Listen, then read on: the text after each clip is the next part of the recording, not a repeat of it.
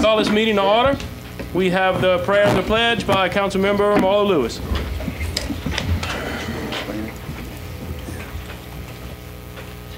Heads bowed and eyes closed to his utmost, his highest. Father, we come in the name of Jesus just to say thank you, Lord God, to allow us to meet one more again, Lord God. We thank you for your wisdom, your knowledge, and your understanding, Lord God.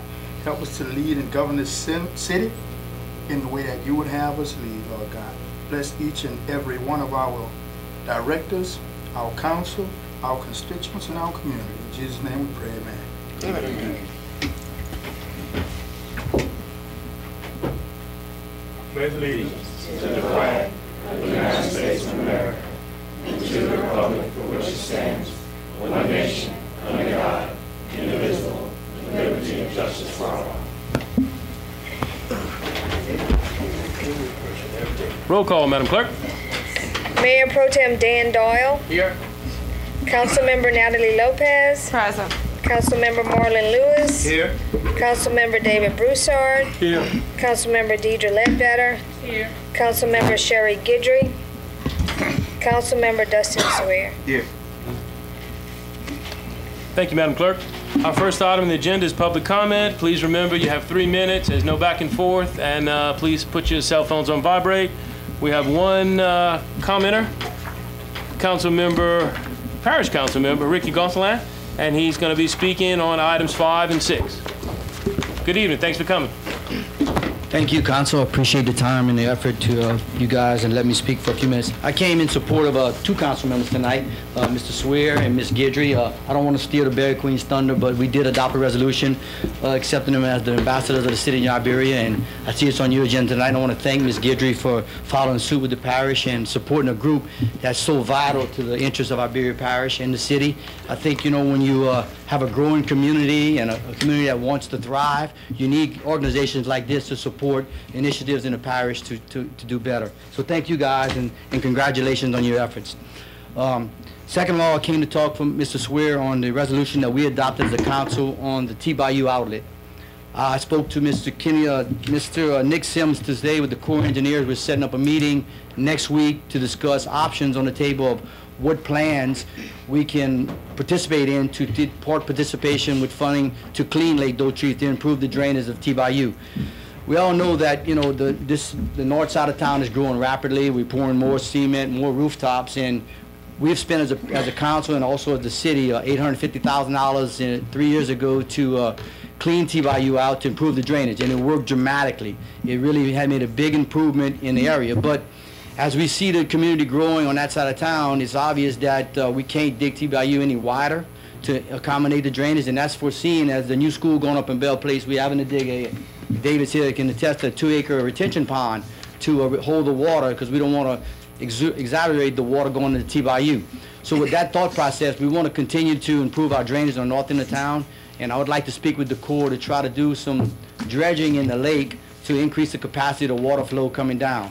So we'd like to speak with the Corps and like the city to come on board with a resolution of the parish to dual support us going to the Corps and seeing where we can get the funding to possibly either dredge the lake as a retention area or some other sourcing with pumps to down the road. You know, we need to be proactive. If our community is going to grow, we do nothing, nothing happens. But if we're proactive, this may be 2 years down the road, but we need to start the effort to improve our drainage and make sure our citizens are protected. And thank you guys for the time. Appreciate it. Thank you. Item number 2, Madam Clerk. Acceptance of the minutes of the September 5th, 2017 meeting as published on September 18th, 2017. Do I have a motion? So moved. Motion by Councilmember Lewis. Do I have a second? Second. That was a tie. Councilwoman Sherry Guidry. Do we have any discussion? Hearing no discussion, vote your machines. Motion carries. Thank you. Item number 3, Madam Clerk. Persons to address the council, Ms. Charisse Picard, Executive Director of Shes Hope, for receipt of proclamation from the Governor for National Domestic Violence Awareness for the month of October.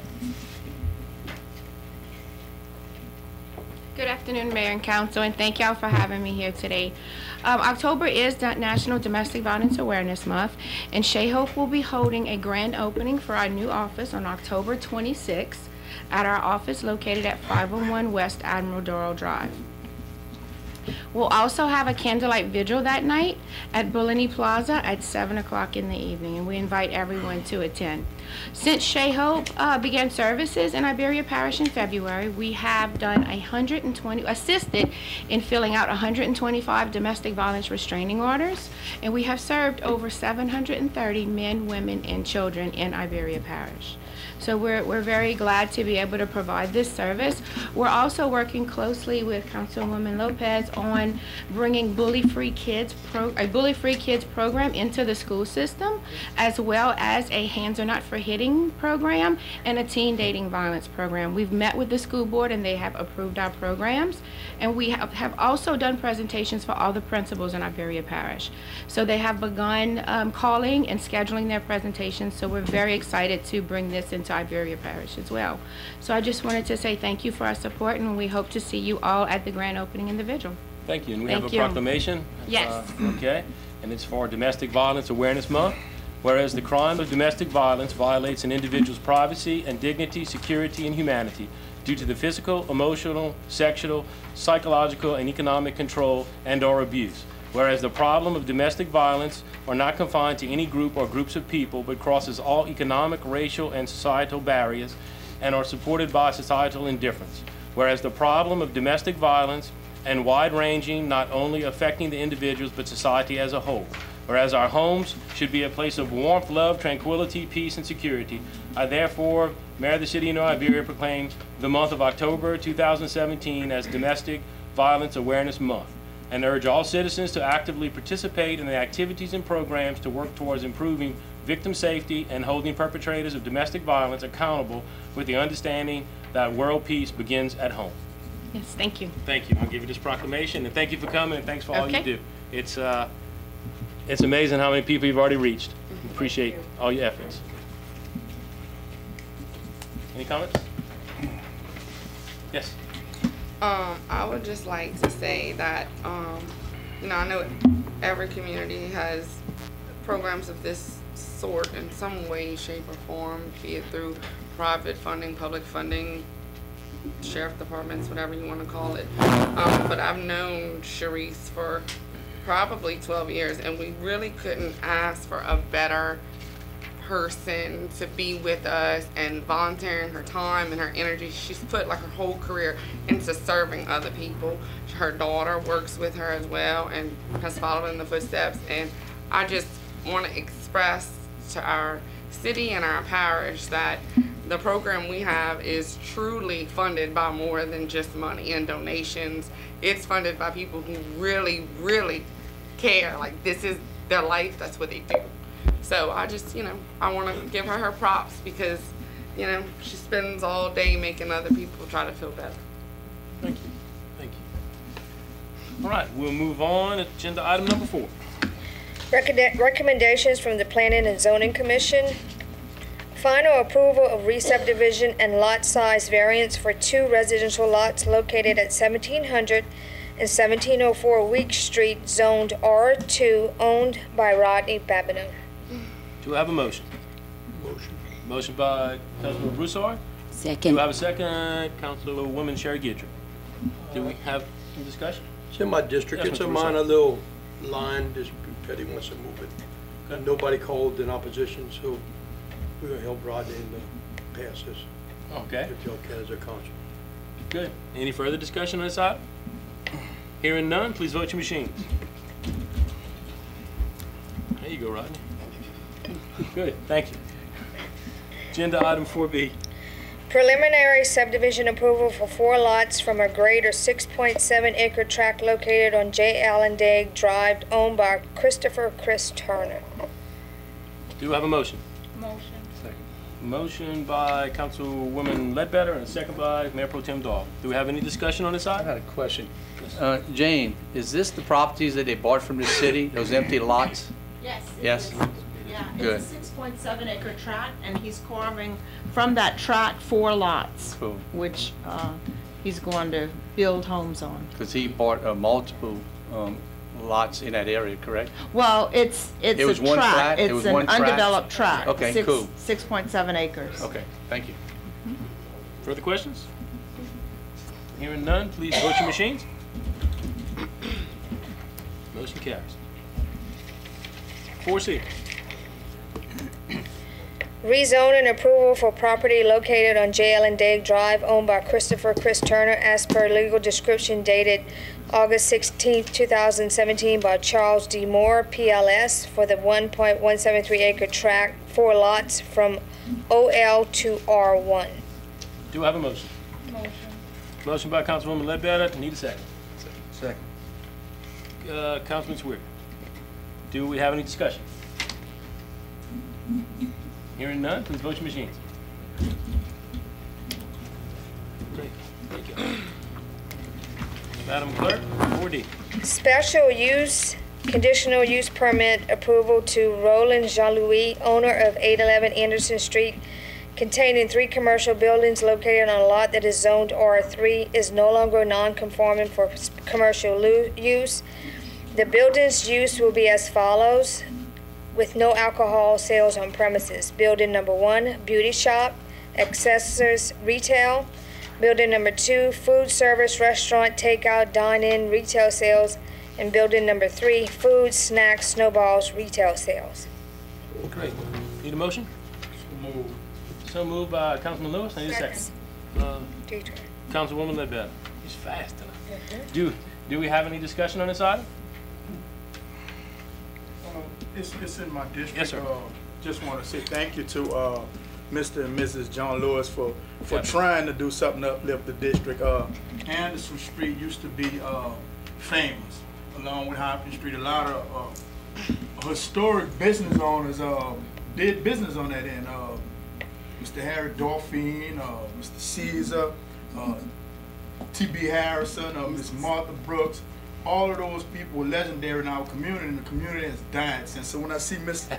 John Lewis and Mr. John Lewis come to our community and try to uplift something, it just makes me feel good. Thank y'all. Definitely. And I support the endeavors 100%. Oh, definitely. Further comments? Yes. I just want to say that I'm excited as well for a new business to be erected up in District 2, and I fully support that. And I think I saw snowballs or something to that. Mm-hmm. My kids and I will be there just about every other day. We love snowballs, so consider us your new customers. Thank you so much for investing in our city. Anything further? Please vote your machines. Great. I know Roland and his family, they can do a great job, and we're excited about your investment. You need some help, let me know. Thank you. Madam Clerk, item number 5. Resolutions. Resolution in support of a grant application to the Louisiana Department of Wildlife and Fisheries through the Sport Fish Restoration Wallop Bro Program for assistance in implementation of the construction of boat slips, transient motorboats, called a Boating Access Project. I have a couple of people. Let's see. Paul's here. Jane's here. This is the boat slips that we've been talking about behind City Hall. As you all know, we can't tie boats up at Bullenly Plaza anymore because we were notified that it's in the Corps of Engineers. It's in a pay. We can't use it. It's in there right away, so we can't no longer do that. So the idea is to utilize. We have an existing bulkhead.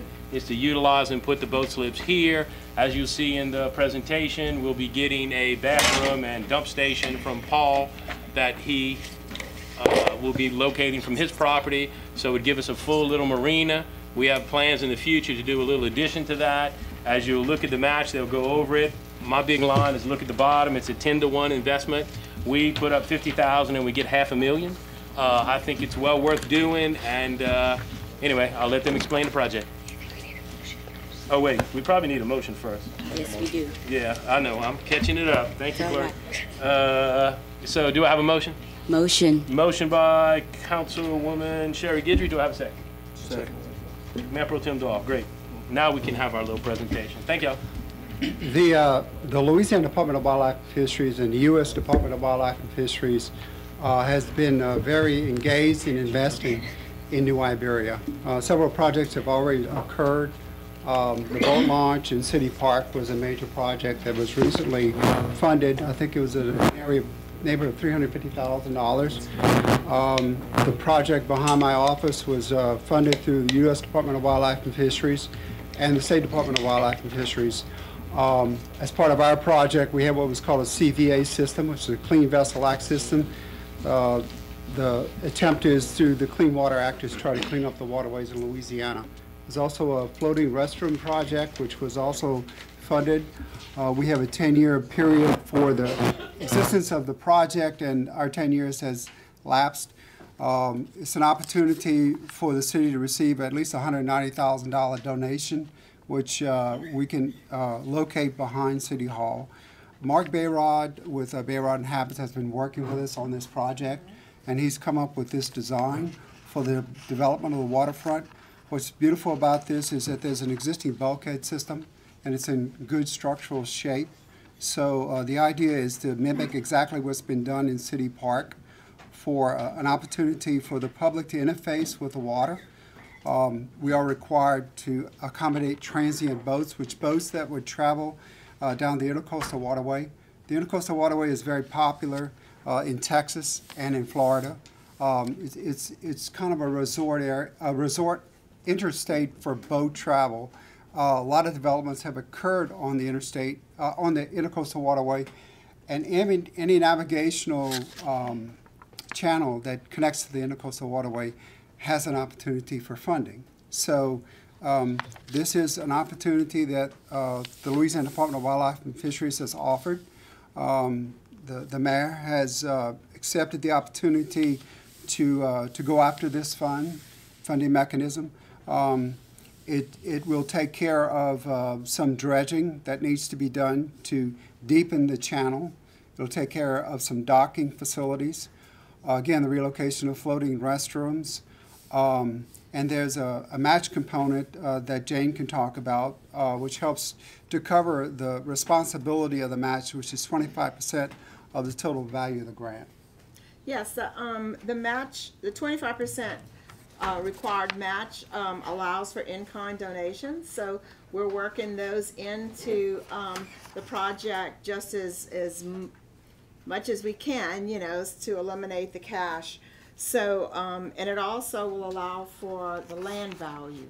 So, you know, the good news is that we own the land, so we'll be able to use that as a portion of our match. What's exciting about this is that Miss Melissa with Wildlife and Fisheries has been in discussions with us. We've met with her several times. She came down to New Iberia and met with us. She's terribly excited to have New Iberia involved in securing these funds. We did recently apply for a fund for the Big P program, and we were the only applicants, so there's a good chance in March you'll receive those funds as well. In the state. From the state level. So it's an opportunity. The Wildbro Fund was developed by Senator Breaux it's an opportunity to take monies from those people that buy fishing licenses and recreational licenses and trolling licenses, and they take a portion of those dollars aside for infrastructure development along all of our waterways in Louisiana. So it actually gives an opportunity for the citizens to get connected to the water. And so this is a great opportunity. I strongly encourage the council to support this resolution for the project. Any questions? Any questions? Yes. The map, you want to kind of explain that, what we're looking at right here? So sure. Right here, the green part. If you turn it in this orientation like this. Yes, sir. Okay. And if you look in this direction, you're looking at the Bayou Teche. Yes, sir. The gray portion of the map is the Bayou Teche itself. The U.S. Army Corps of Engineers has a definition of what they call the navigational fairway, is where the boat traffic travels, and that's the dredge component of the bayou. That's where all the commercial traffic travels. In order for us to qualify for this structure, for this project, we had to meet the requirements of the Corps, which means that we're not in navigational width. Unlike Bulani Plaza, unfortunately what's happening there is that the edge of the steel bulkhead that's over there is in the navigational width. So you cannot do a single addition over there. Otherwise, there's issues of liability should somebody get hit or hit a boat or something like that. So they're not encouraging you to use that facility whatsoever because it doesn't meet the core requirement. So there is an opportunity because there are a number of boats that like to travel the water to tie behind City Hall. And so we do meet the navigational core requirements. The facilitator for the grant said don't apply unless you meet them. So we do meet them. So anyway, do you understand? Yes, yes I do. Okay, Thank you so much. And we also, there's a beautiful green space with some oaks along the edge of the water. Want to kind of develop that as a little pocket park. Also, they're going to try to introduce some lighting for light stanchions. And they'll have amenities for boaters to tie up and connect to, which will be water, electricity, and those kind of things. Because boats need to not only dispose of the sewer, but they also need to refresh their tanks. So the show power and the things that's required for the boat to be plugged up at the docks, that's where that part would be by the little pocket park right here? Yeah, well, along the edge of the entire waterfront area, there'll be electrical power available should they need to connect to. Okay. Mm-hmm. Yes, sir. All right. Thank you. Any further questions? I ask you to please vote your machines. Great. Thank you for the support. Thank you. Appreciate it. Thank you all very much. Madam Clerk, Bobby. Resolution proclaiming the Berry Queens as the official goodwill ambassadors of New Iberia. And I see we have a bunch of Berry Queens here. If y'all would like to come up. Don't be shy. But, oh. All right. Can I have a motion? Motion. Councilwoman Sherry Gidget and a second by Councilwoman Ledbetter. Great. Thank you. Good to see y'all. Yeah, thanks for coming. having us. Thanks for We coming. I appreciate have a proclamation to read. All right. Do you have some remarks first? We'd just or? like to thank you all for considering us. You know, we are women from all across New Iberia and Iberia Parish, and we work like the rest of you because we love this city and we want it to thrive and do well. And our first goal, of course, is to raise money for Iberia Habitat, but we also want to raise money for other things in our community and help better New Iberia because we all have a heart for it. You know, it's no surprise that Darlene and Roland are Berry Queens too. Well, Roland's not, but he might as well be. But we just love that everybody joins in and gets involved. And of course, the first year in 2008, 10 years ago when we started, it was a lot different than it is now. But we've grown and the community has been really supportive. And we thank you for all that you do so that it allows us to do what we love to do too. So thank you. Thank y'all. I'll read the proclamation. Whereas the Berry Queens are the fundraising arm of Iberia Habitat for Humanity. Whereas membership has exceeded 100 members who have all contributed their time and talents in raising $130,000 plus for Iberia Habitat for Humanity.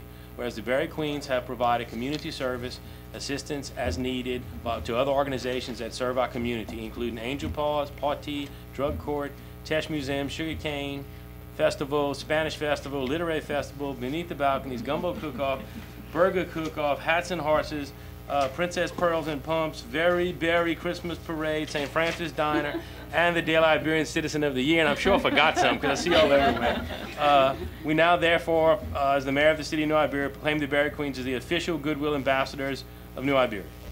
Can't thank y'all enough for all that y'all do. Thank you. And we just want to tell y'all, we've been claiming to be the goodwill ambassadors for about 10 years, so thank y'all for making us legit. Now it's on paper. Now it's official. And a special thank you to Councilwoman Sherry Gidry of District 5 for getting this resolution on the agenda and for the hard work you do for us in District 5. We certainly appreciate you. Great. Thank you. Thank y'all. I also wanted to just say to the Berry Queens as well, real quickly, that that their social influence has been deeply respected and appreciated in our community, and we want to thank y'all again for y'all sacrifice and everything that you all do to raise money to help our citizens that are in need. Thank you. Okay, we have a motion and a second on the floor, I think. Did we do one yet? Because we need to vote on this. We did, Yes. but now I just did the presentation, so let's make it official. Please vote. Now it's official. Great. Thank y'all. Now we move on to agenda item 6. Items for discussion. Ms. Sherry Guidry, nuisance ordinances. Need to make a motion? No, just discussion. Okay. I requested this to be put back on the agenda for an update on what has taken place from the meetings that took place several months ago concerning the nuisance or the junk car ordinance. I originally placed the junk car ordinance on the agenda several months back due to several of my constituents complaining that their cars were tagged and not understanding the actual procedure in order to resolve the issue. Furthermore, if their car has been tagged and it was noticed after hours, I referred my constituents to the website of this city. Well, to my surprise, as an average citizen myself, in order to answer their questions, being a newly elected official, I looked up some things and I found that it's kind of hard for the average citizen to find everything they need about a tagged car on the website. It's in chapters 38, chapters 55, and chapters 94.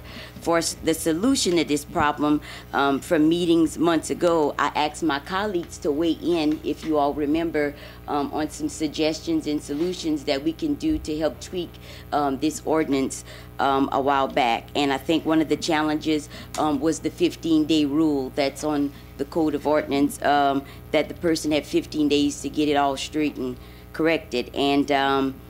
And we know that's somewhat of a problem as well, because sometimes some people they order the parts. If you come back, the part might be wrong. That's half of your 15 days. You got different circumstances for different people.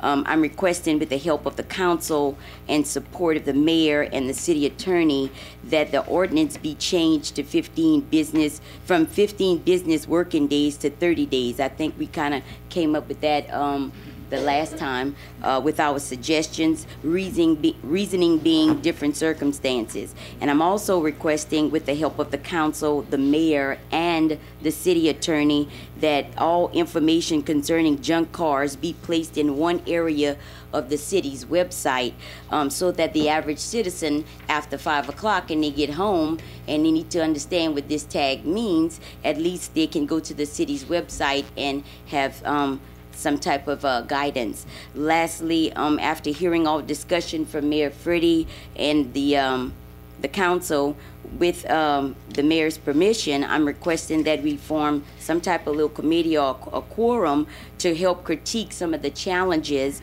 and make it clear and plain to the citizens of New Iberia, maybe a detailed list or possibly how to follow steps in order to remove the tag off your car, or questions that you have, and things like that. So that's why I put it back on the agenda to be discussed again and see what we've done so far as an update.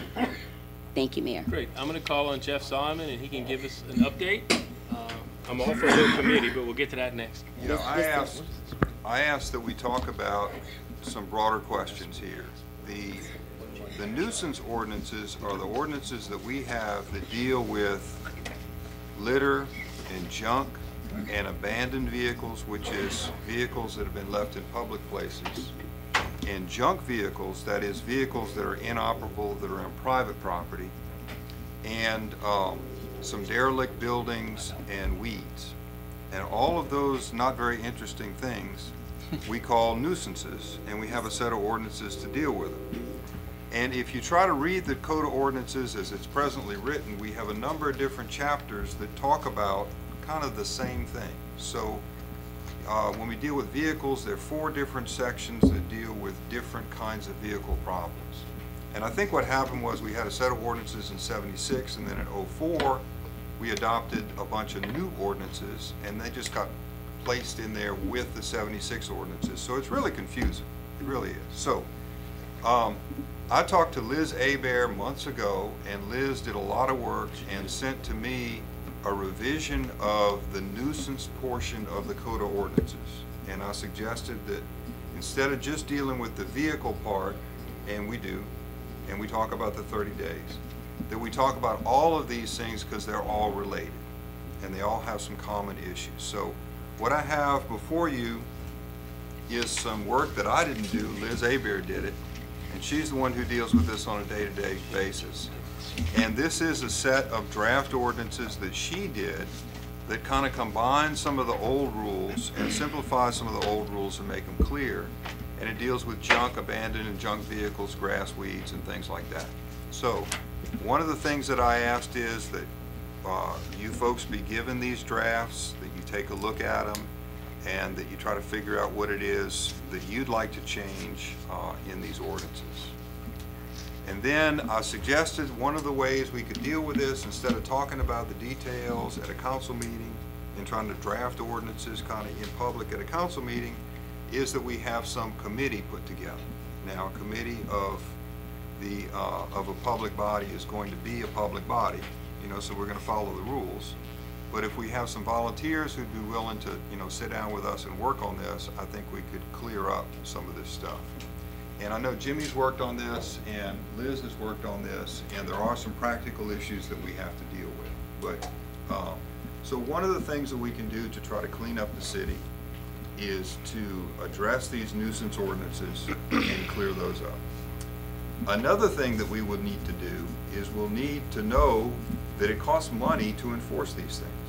Because when we deal with an abandoned car, we have to determine ownership, we have to give certain legal notices, we have to haul the thing off.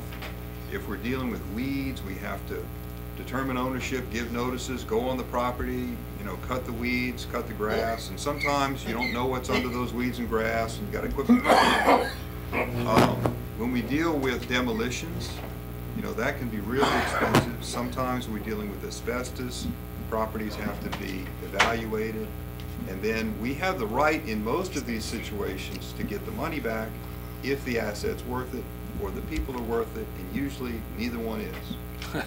So these are not money makers, and if we're going to go through these processes and we're going to have the inspection department, which hopefully, you know, should be doing construction inspections, right? Not demolition inspections. That's what I'm hoping. But if we're going to have them do this kind of work, that money needs to be budgeted. And some of that is going to involve some legal determinations and some legal opinions. So we need to clean up the ordinances.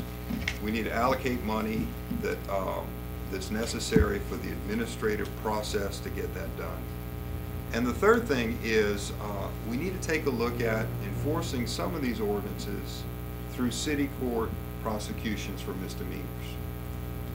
I know if you read the section 1.1-8 in the beginning of our code of ordinances, it says a violation of the code of ordinances is punishable by up to $500 in fine and up to 60 days in prison, which for a lot of these folks is going to catch their attention.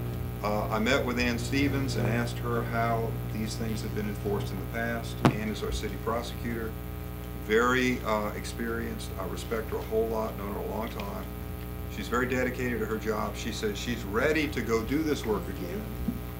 But part of that is going to, part of what we need is some cooperation in law enforcement, because we're not ticketing for those things right now.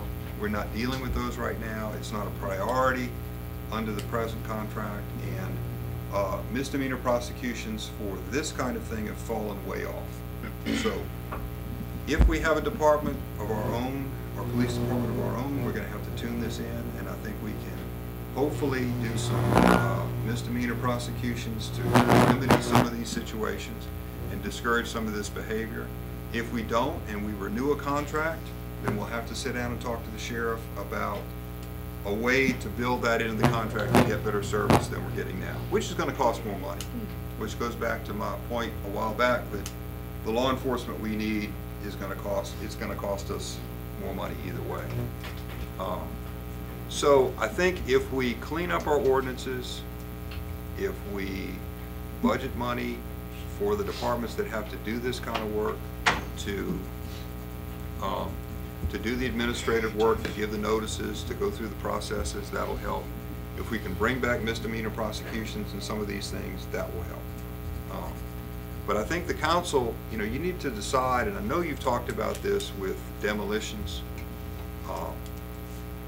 You got to pick and choose your fights here, because some of these things are going to be really important to clear up, and some of these things are maybe not as critical.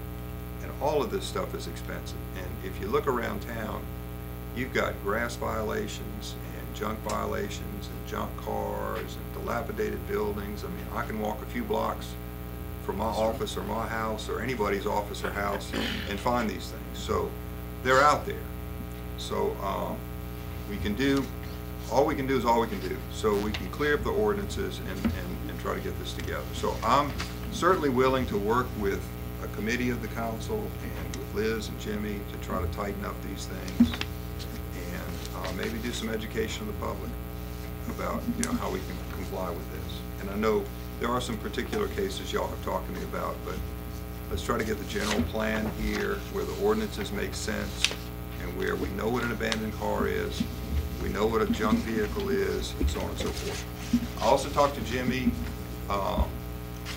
before the meeting and Liz this afternoon about the concerns about the junk vehicles.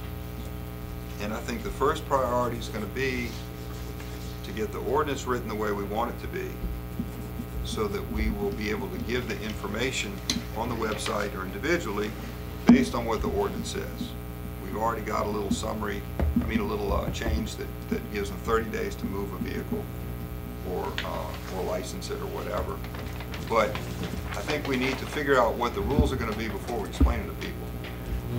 And then we'll do the best we can. Maybe a new sticker. Jimmy suggested we have maybe a revised orange sticker that we stick on the car so that when they get tagged, the tag will tell them more information than it does now. But I'm afraid they're going to have to catch us during business hours because we can't be 24 hours a day answering people's questions about junk cars. And if a car is tagged because it's inoperable, that's a different solution than if it's tagged because it's unlicensed or tagged because it's abandoned. So they're going to be different answers to the questions. But I'm certainly willing to work with Jimmy and with Liz to work through that stuff, and with Councilwoman Guidry, who's kind of spearheaded this effort. So this is a starting point. It's homework if you want to do it. Take a look at these things and see if you can make some suggestions about clarifying them or deciding, what we need to do. And think about how the approach that we're going to take to do this, because if we're serious about this, we need to get tough. If we're not going to get tough, we shouldn't waste the money. Sure. Question? Yeah, Dustin. Dustin. Okay. Yeah. Go ahead, Dustin. Yeah, you don't mind? No, you had your finger. Sure. Go. When it comes to homework, I don't like doing homework. That's why I said you can skip it if you want. When we talked about the 30 days, we did talk about 30 calendar days, not 30 working days, correct? Well, we did bring that up a few times in that last meeting. We did, and Councilman Lewis, you can correct me if I'm wrong. I think he said that if it was 15 business working days, then it should have been, if we're going to change it, it should be 30 business working days instead of 15 business. But then when we look at the time frame, it seems like it's too much if you include the weekends and stuff like that. Correct. So 30 days. So 30 days. Is whatever y'all want. Did we talk about the cover issue as well? I'm sorry? The cover issue. Is that another issue? I think we're going to end up in a committee to I think where we're heading, we have a lot of small issues like that. Yeah. So I think that's why. brought that up last time, and that was a good, I know that issue. That's why we're going to have a committee. I think both those issues are in 5531 Yes. and 5533. 30 calendar days. Yeah. Yes. Okay. Yeah. I think that's in there. Because I took the comments from the meeting and sent them to Liz, and Liz revised her new and improved stuff to include that. So this is a new improved, deleted of some of the old stuff that we had originally. So this is up to date. Yes. Upon our request to maybe change some things after committee, correct? Right. So this is not the same as what was given to us at that meeting of the old ordinance. No, it's been moved. Okay. No, and this is Liz's hard work, not mine. Okay. Hang on. Yeah. Now.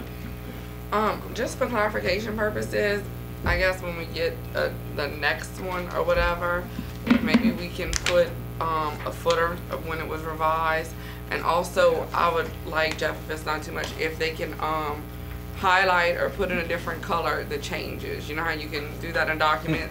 That way we're not like hunting for what was changed. Like that way I don't have to print the ordinance and be like this all day trying to figure out what 5 words. Does that make sense to everyone? It's easier for us to see the changes. And Liz told me today why she didn't do it that way with most of this.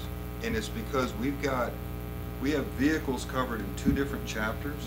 Okay. So it's not just a case of changing So she's one merging. set of rules. She's merging paragraphs. Yeah, so we could redline it, but redlining it really wouldn't help. Okay, or maybe Footers, maybe just footnote the paragraphs that have changes with where the changes came from if we want to reference back before we actually adopt an ordinance. What you think? Mm-hmm. That's just why I at least asked about footnote it. Yeah. You know, like Well, I this think our paragraph changes come from chapter committee's gonna- 38 and chapter 94. I can cite the state statutes that are the foundation for all this stuff. Yeah, just so we can follow it a little better. Yeah. But, Cool. But first question is, what do you want? Yeah. Okay, I don't know who had their hand up first. I did, but I put Okay. mine back down. Oh, okay. Well, you can go then, But since if, you and but I. if Mr. Destin wants to go, yes, you can go. Okay, thank you. You're welcome. About the enforcement issue, we talked about it a lot. No disrespect to the officers in the back, but at the same time, we send Mr. Landry out to do. He does his job. He actually does more than one job. He does permitting, and he does his nuisance laws and goes Inspection. back. One of my issues was he went and tagged the vehicle. The vehicle was towed. Next week later, the guy put the vehicle on the other side of the house. So, he was right. We don't have the backup to come behind and really enforce and help him out and give him that backup he needs. So that's one of the issues we have right now in enforcing ordinances, and I think we're on the right track when it comes to benefiting from a PD standpoint. So just wanted to point that out. Thank you. You sure it's my turn? Yes, Okay. ma'am. It's your turn. Okay, just so it doesn't get lost in the shuffle, a detailed list for our average citizens on what takes place once you get the tag, maybe something that you can actually follow, in case if it's after hours and stuff like that. Okay? Okay. So I don't know if that comes with a committee or what, Yeah, but I think we'd work that through a committee. Okay. And what I'd like to do, this will be the first committee that we form. Actually, we've been all here 8 months. We haven't formed any committees. So what I'd like you to do is just put your name in to me if you want to, whoever wants to. How many people can we have, Jeff, on a committee? Well, you can have a committee of the whole if you want to. Doesn't matter. I mean, if we don't, do we have to worry about having a quorum issue? Do we have to have 3 and not 4? That's why I'm asking. We can have meetings of council people with me or with you if it's not a quorum and we don't have an issue.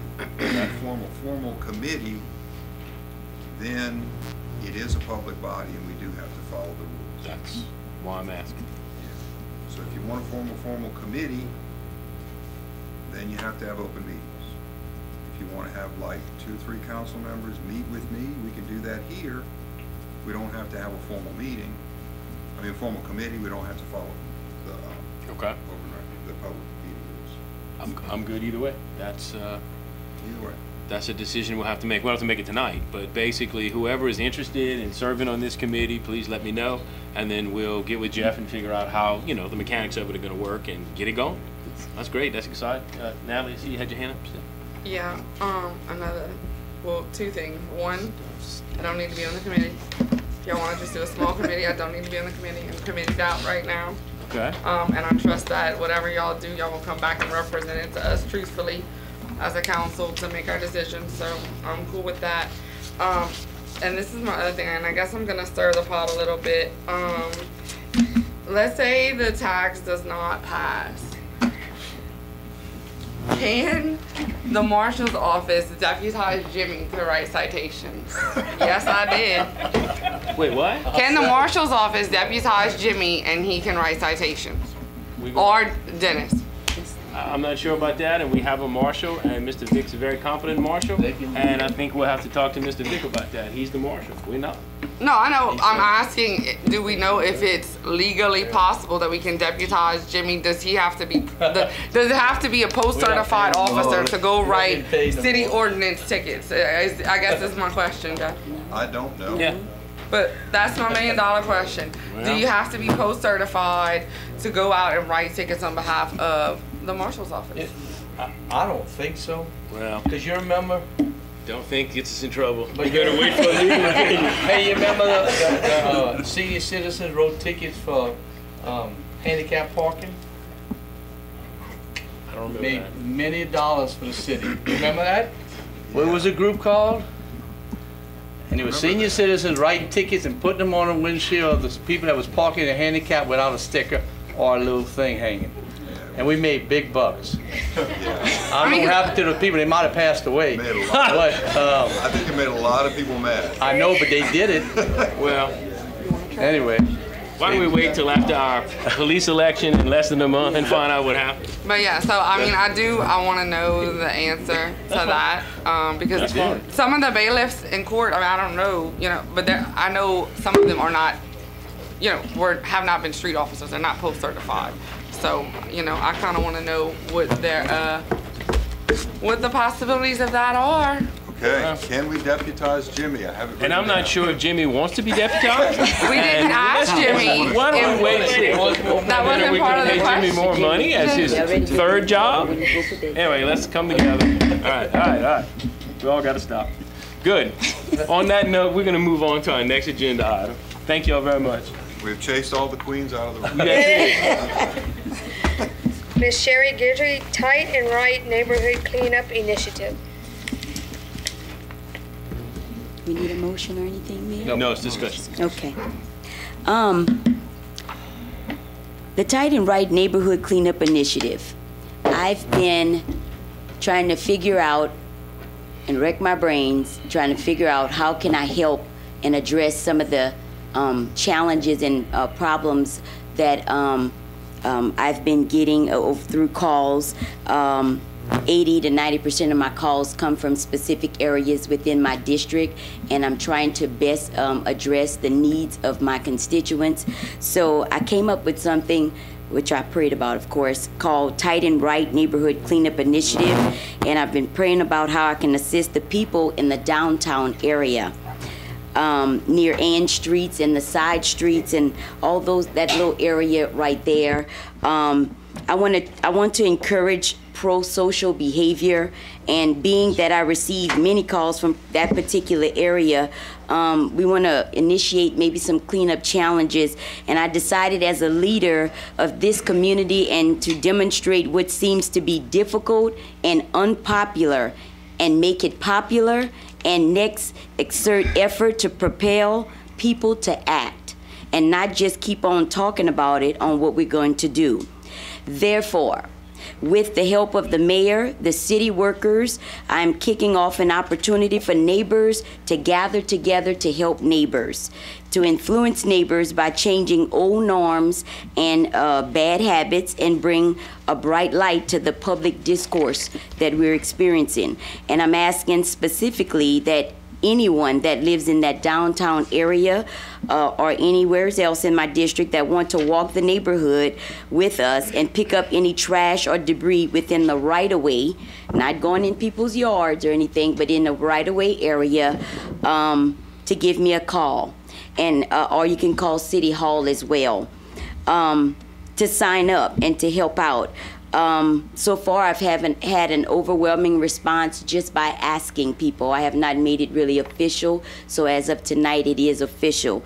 And I want to put this event on. I'm thinking October the 7th, from 10:30 to 12:30. And I think when you get citizens in the same neighborhood where we all live, and we start picking up your trash or your debris and stuff, it kind of gives you a motivation to kind of clean up your property and help neighbors helping neighbors. It gathers people together and connect them together. So with that being said, I'm just asking the help of the council to create more dialogue about this particular thing. And I think when you create dialogue and you create an opportunity for people to be able to do stuff, you know, then they're going to come together and get it done. And I'm not a leader that's going to just say, let's get it done over and over through that camera right there. I'm actually going to get out there and walk the streets myself with those neighbors and help pick up trash, if need be, debris, mattresses, and any other thing that's causing a discord. And I think it's inappropriate to be able to see something and know something, but yet do nothing about it. So that is my initiative. It's called Tight and Right. And if anyone wants to help, please give me a call. And I want to thank our mayor for allowing me to do this. I also want to thank, hopefully, the sheriff department, if that might be so, and also Bo Dewey. Thank you so much. Thank you, Sherry. I think that this cleanup initiative is a good thing. We're actually going to take this idea and use it through all the districts. So you can, each council person, we can go through this. You can call it what you want. You can promote it like you want. But I think we'll try to do each district and kind of get on a schedule that we start cleaning our town up. You'll see in our budget, I'm trying to get some money for a litter van. I'm working with Judge Hike downstairs to do a litter abatement program throughout the city with the people that need community service hours. That's something that I really want to see done. But this is a great start, and then we're going to use this as a model to go to each district and, you know, get all of us involved, and I think it's a good thing. Thanks for doing it. Also, too, I wanted to add that at the end of the walk, of the cleanup initiative, we're going to have a tent set up for those that participated in it, with some water, hopefully some food. But so far I got lots and lots of drinks, but no food yet. So I will give you something to drink and some water, hopefully, or maybe something to eat, if we can get that too. Okay? Thank you. Dustin? I agree. I like the idea. Actually, I like the idea. I promise I won't steal your name from you. That's one thing. But I think neighborhood watches, the neighborhood watch groups that we have, reach out to those neighborhood watch groups, because they have a lot of volunteers that probably want to step up and help out in each district. And I think it's very creative. I just want to throw that out there. The neighborhood watch groups is a way to, because we talk to them on a daily basis already. So it's something we can look at as well. Reach out to them, because I'm sure they would be willing to help. Yes, sir. So keeping the neighborhoods clean, the district clean, is just as far as being a neighborhood watch. So that's right. Just wanted to let you know. That's right. Man. Cool. Yes. Dan. Sherry, we a couple of years ago the city did that. You remember, Natalie?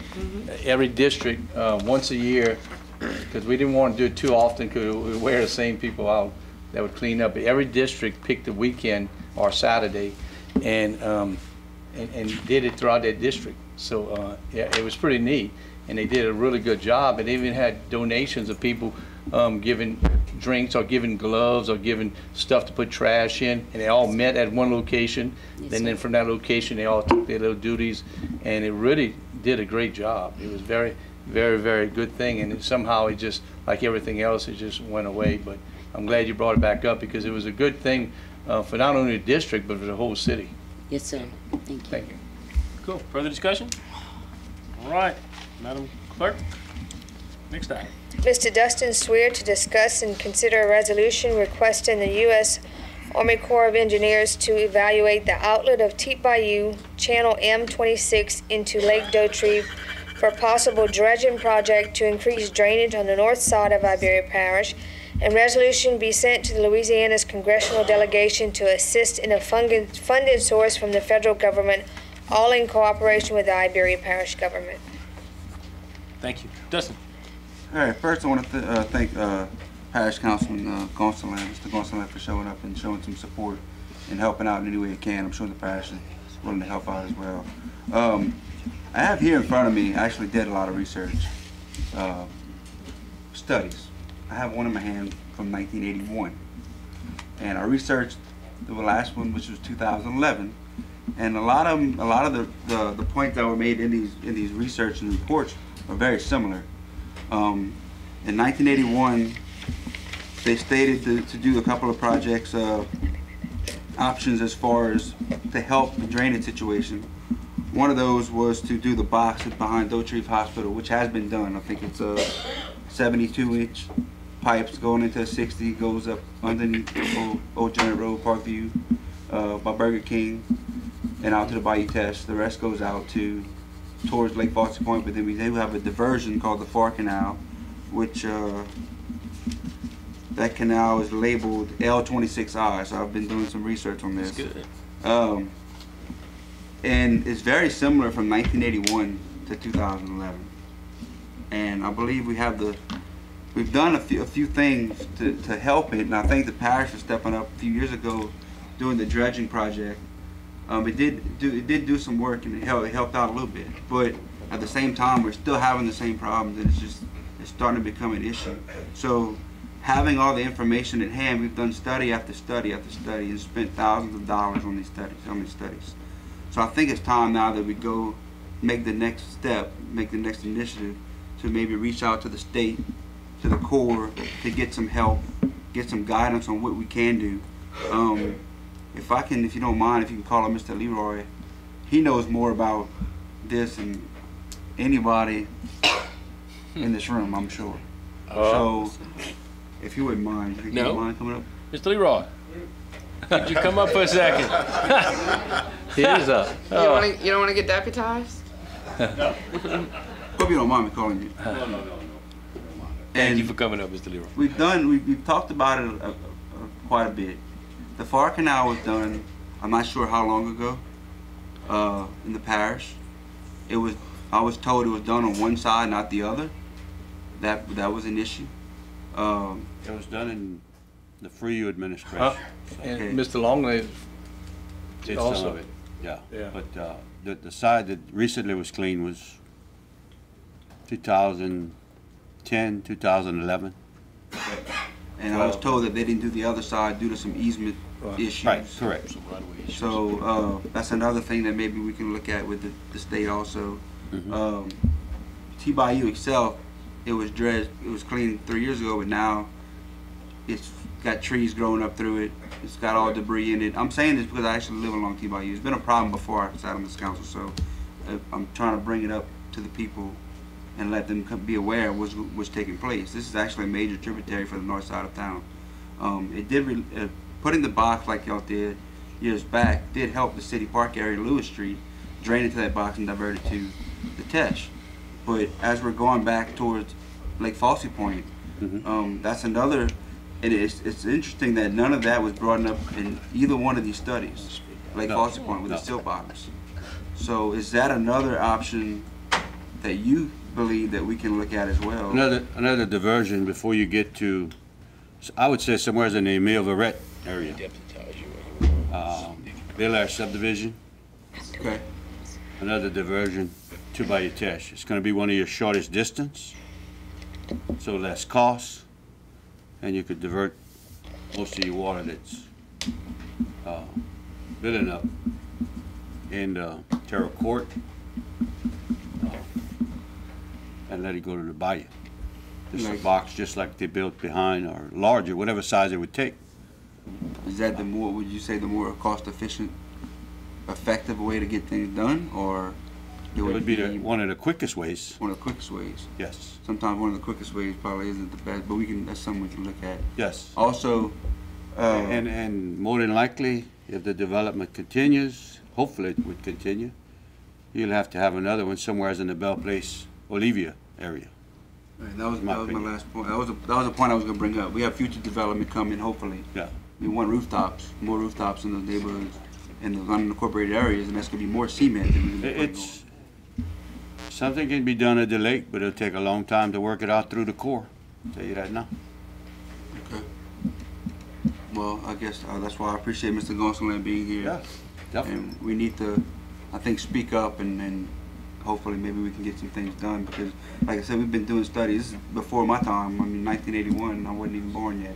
So, I just said my age real well. But it's been going on for a long time. So we have all the studies. I don't think it's feasible to be spending more and more money on studies when we can try and get with the Corps. I started in '67 with soil conservation, so I talk about age. Yeah. Yes, it used to work fine at the lake, but all the development, it's a lot more rooftops, and so I said the best way would be to bring it to the bayou. Right. Now we'll end up like Youngsville. They're building concrete. I think Fitzamica has designed maybe 2 40-acre retention ponds on the last study. I don't know how far they are going with the second phase yet for the parish, but that was mentioned. Okay. Of course, that's land you can't develop. Yeah. The diversion don't affect your development. Right. And I don't think the few acres that you would be adding to the bayou would affect it. You got 1 million acres that come through here in the city of New Iberia through Bayou Teche, so, from North Louisiana. So, I don't think the few acres that you would throw in there would make a difference. Yeah, yeah. I appreciate you getting up and explaining to the public. Any other questions? From me, no. I appreciate it. Thank you, Mr. Leroy. I might As always. have, Help you. I might have We'll some get that. for you. Yeah, we're trying to get yours done. Yes, You Dan. talking about LD25? L2D5. L2D5. Yeah. Well, when I was a councilman, District 6 for 10 years, we did do some things here. Did a lot of work here, and with the help of the parish. But one thing we did do, we talked about that 72-inch box drain that comes from behind Doe Trees through. It's 72-inch, but it doesn't carry much water. We went in there with a pirogue at the hardest rain, and not much water was coming out of it. No matter how big the box is, it was a good idea, but a lot's not being diverted to that box drain. Then farther down, we put those, they had those culverts in at Emile Verret. Took them out and put a span bridge. It made a big difference. The city, the parish came in and used, got the right of way to dredge the canal for us. We ended up putting some more drainage on Pre-U. That's, T-Bayou goes all the way to there. And the Far Canal is in the parish. That is correct. So we stopped. We did whatever we could up to that. And the Far Canal, as there was an issue because Joe Gonzalez, because I did everything I could for that area, because when they put that new subdivision in, I forgot what it's called, down Old Janet Road, all those houses started going into T-Bayou that we didn't have, that was cane field. So Joe Gonzalez had a pipe that went in the Far Canal that would go across the canal. Correct. And I think they lowered it underneath because that was stopping it. So they cleaned it all the way up to the Old Generate Road. City limit stops at Evergreen. Yeah. So from Old Generate Road towards the bayou, nothing was ever done to my knowledge after that.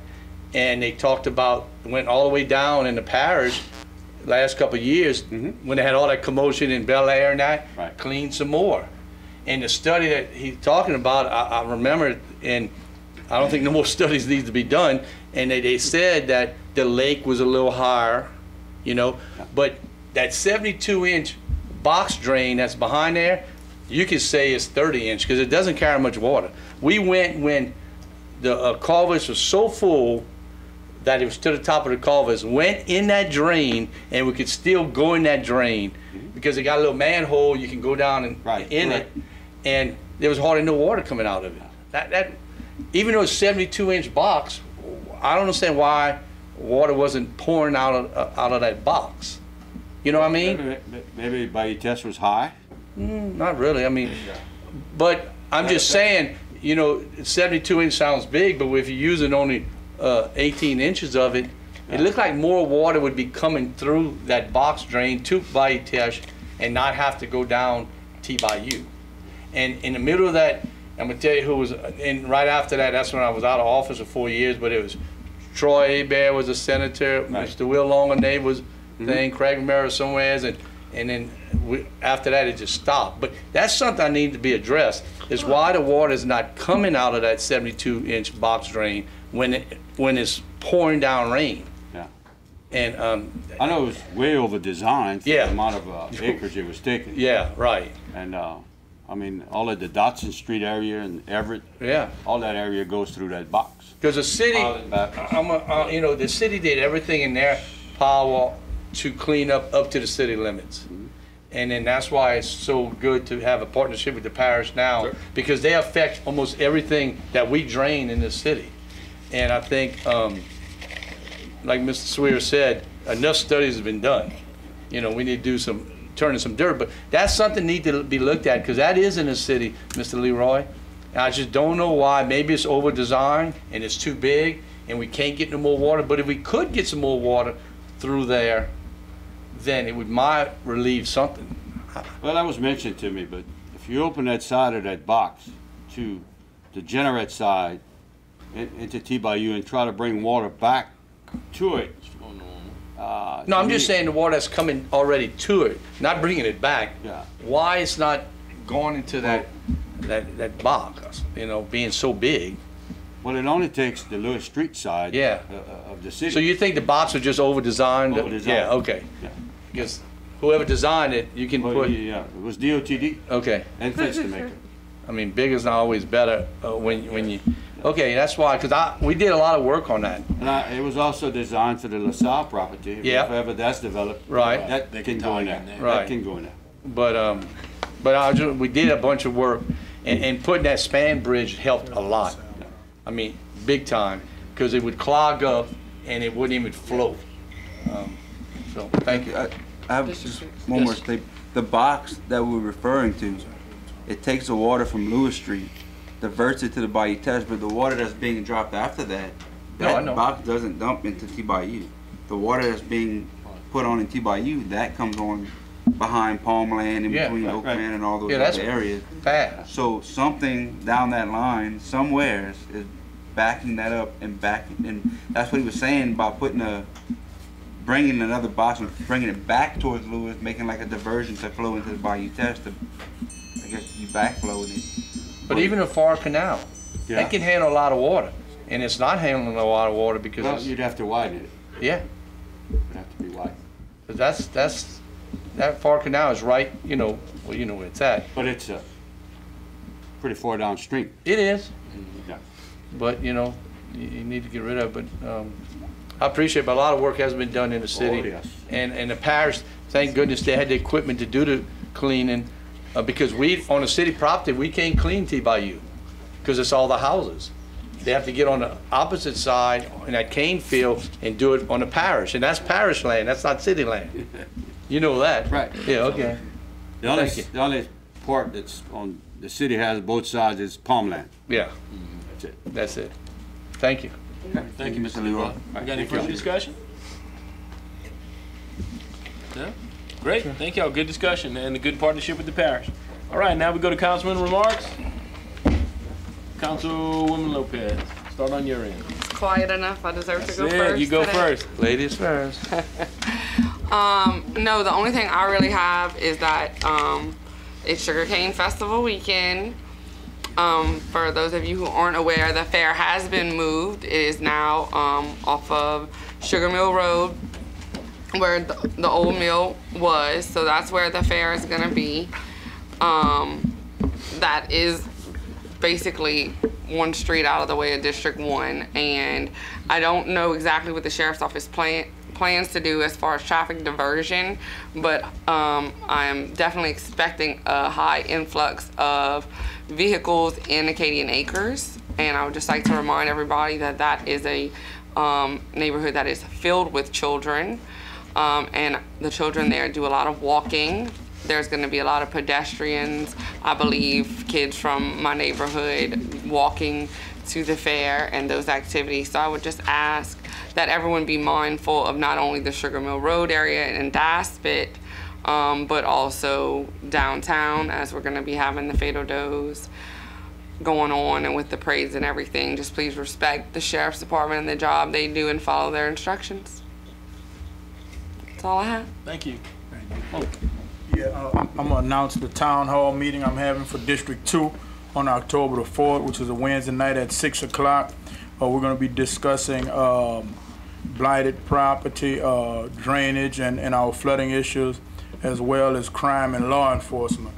And as far as Sugarcane Festival weekend goes, I pray that everybody have a good time and keep the violence home. Keep the violence home, and let's enjoy this weekend together. Thank you. Dan? Yeah, of course we promote the Sugarcane Festival, but what's cool about it, I think, talking about the Berry Queens, they have that candy toss parade. It is a hoot. I mean, it's a really good parade. It's really worth going to. If you had to pick a parade, go to that one. support their efforts and bring the kids, because this is one parade. You know, I feel sorry for those kids when they have the Queen's Parade and those parades. They starving for candy and they throwing out one or two. You go to Candy Toss Parade, they'll have a good time. So I encourage y'all bringing the children out there and have a good time. Be safe. You know, it's a fun weekend, but it could be you know, always it could be a deadly one. But let's not hope on that. And I think the weather's gonna be good. So have a good time and fun and support New Iberia. Thank you. Thanks. Okay, in conjunction with the Sugarcane Festival, there's a Farm Fest being held on Thursday, this Thursday the 21st, at the Shadows from 4 to 8:30. It's old-fashioned carnival type games for all ages, petting zoo, and there'll be music by Two in the Chamber. $10 admission per family, and tickets are available for purchase for food, drinks, and games. And also a night with Frank and Friends, Thursday the 28th of September at the S&E Theater, starting at 5:30. There'll be a silent auction from 5:30 until 7. And at 7 o'clock, there'll be Spencer Rocca in concert as Frank Sinatra. Tickets are $50 reserved and $35 general admission. And the benefit is for beneath the balconies. Also, the neighborhood watch for districts 4 and 5 will not be Thursday because of the Sugarcane Festival. It's going to be on September the 28th at 6 o'clock p.m. at the Slyman, and our featured speaker will be Mayor Freddie DeCourt. So I'm asking all members of the community to come out and listen to our mayor. Thank you. That's all I have. Thank you. Appreciate it. Go. I have nothing, Mayor. Okay. Thank you. Dustin? I have one. She's going to kill me for this, but I see her in the front row. My wife's with leadership, and I want to recognize the leadership class for being here and doing the things they do for the city. So it's wonderful. It's in the leadership of Iberia, so great to support them. So thank you for being here. Great. Thank y'all. I don't have any remarks tonight, and our next meeting is October the 3rd, 2017, and I'm looking for a motion to adjourn. Motion. Second. Got a motion and a second. Great. Thank y'all. They said to call your name.